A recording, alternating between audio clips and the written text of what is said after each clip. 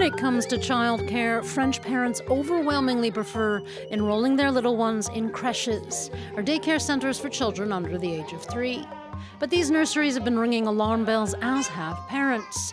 Decades of cost-cutting measures have created a situation where many centres say that they are no longer able to provide adequate care.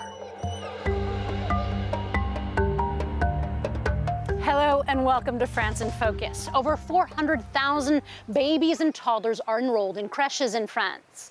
Nationwide, about the same number are also refused a spot in these nurseries. This is due in part to a lack of skilled workers. For nearly half of France's 5,000 crèches say they regularly have a hard time filling vacancies. And as we're about to see, these vacant spots and the proposed controversial solutions to fill them, well, they're just the tip of the iceberg.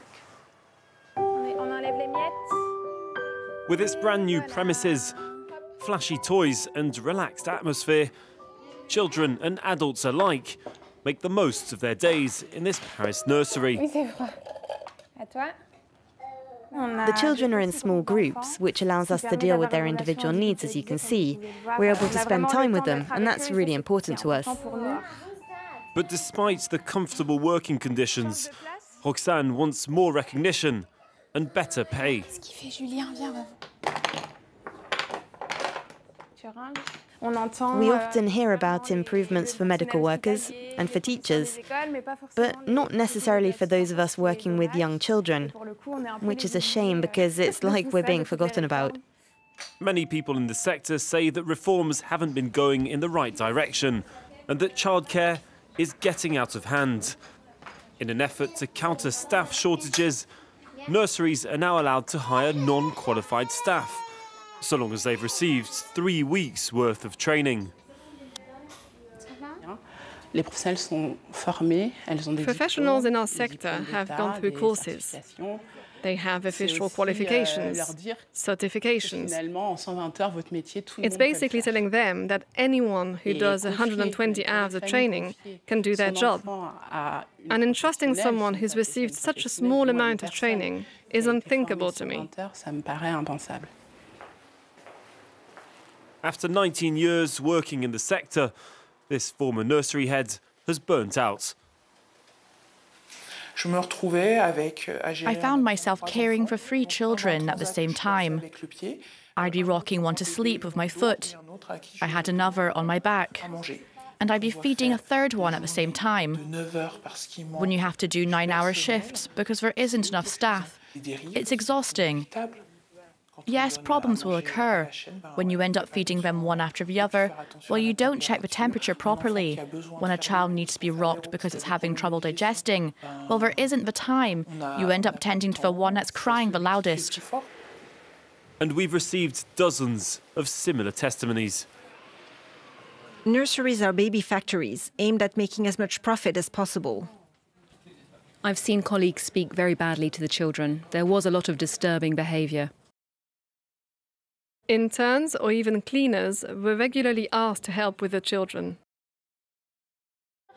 Faced with declining working conditions and an increasingly business-like approach, around half of France's nurseries are said to be experiencing staff shortages.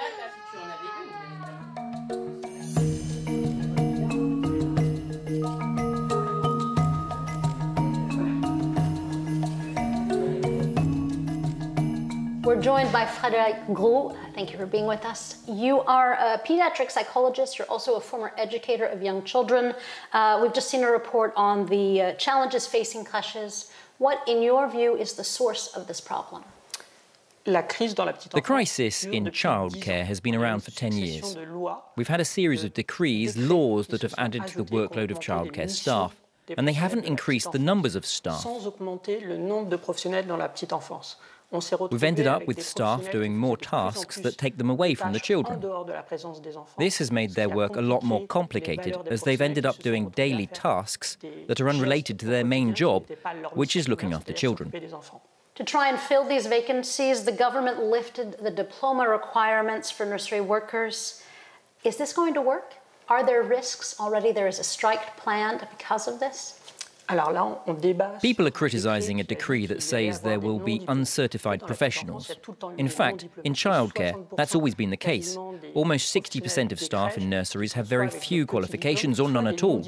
It's always been like that. Here, what's important to know is that there's been a shift. In fact, before, staff didn't have to train unqualified staff during work time. Now they will join the team, and this adds to the workload of the staff who are already there.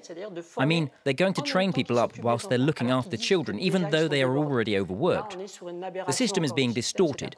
I mean, we ask for help, and instead of getting help, you have more work. The privatization of crèches is often blamed for a sort of unraveling of the sector. Are private crèches the problem, or are they part of the solution? When you talk about private nurseries, you need to be careful because there are big nurseries where their aim is profit, making money. It's often in these places that you'll find things going wrong. For example, sometimes they'll let contracts run out so they don't have to recruit straight away. Make savings on food, water, nappies, which is well known. Then you have the little private nurseries, which work very well.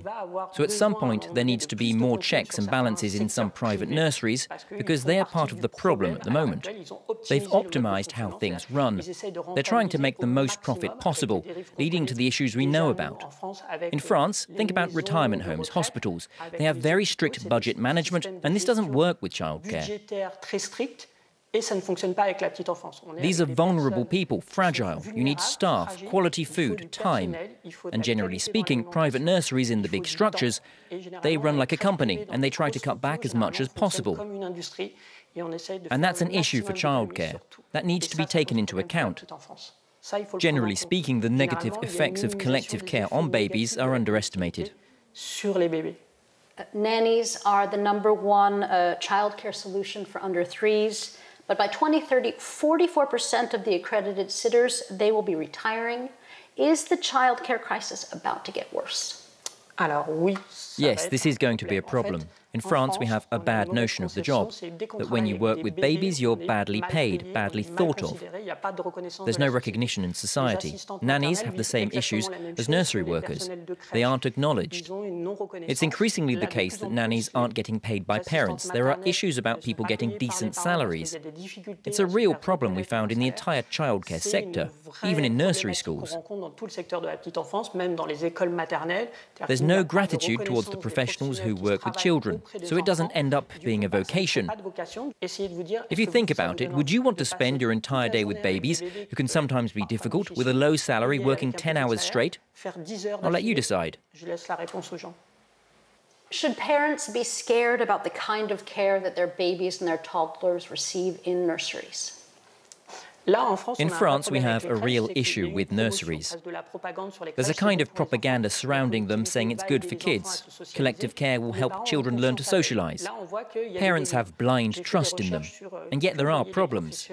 I did research into what professionals see and what parents see with regards to misconduct in nurseries. There's a big gap. Professionals are very aware of what's going on in nurseries. Parents don't see it. They're there a little in the morning, a little in the evening. They don't see it. They trust what the staff tell them when they say the child has eaten well, slept well, and everything's good. Professionals also need to let parents know when things aren't okay. Parents also need to remain alert. Keep an eye on your child's behaviour. Every now and again, they should drop into the nursery outside of the usual hours to see what's going on. It's the same rule that should be applied to nannies. We know right now that there's a commonplace misconduct towards children that's grown over the past few years in France, despite the law against it. It's a real problem. There's neglect, failures in how we look after children. Thank you for your time. Thank you for speaking with us. Thank you.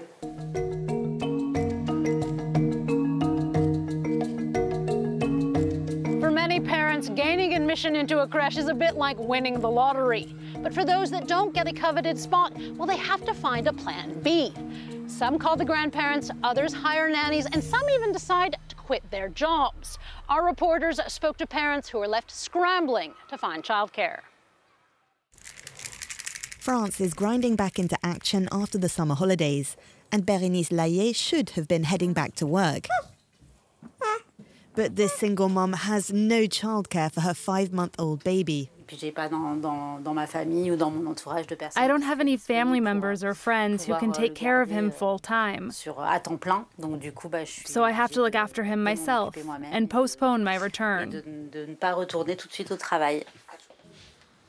And yet everything was meant to be in place. Little Gabriel had a spot in nursery for September.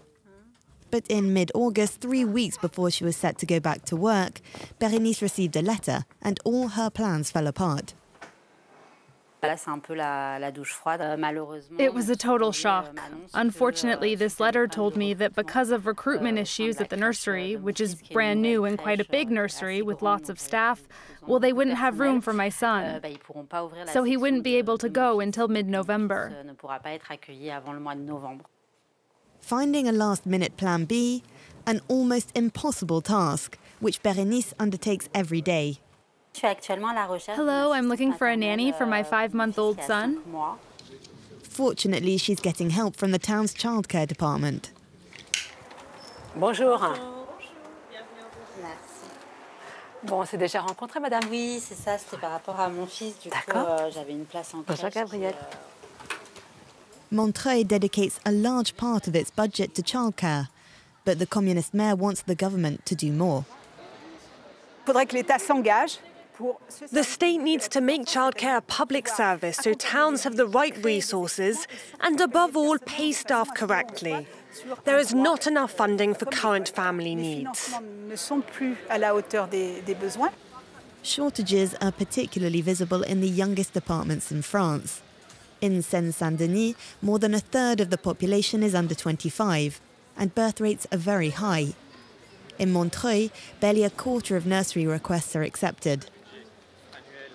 Bérénice, meanwhile, found a childcare solution after we spoke to her.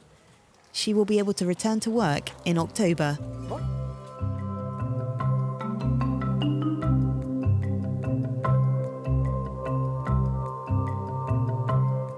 That's all we have time for. Thanks for watching, and stay tuned for more news on France 24.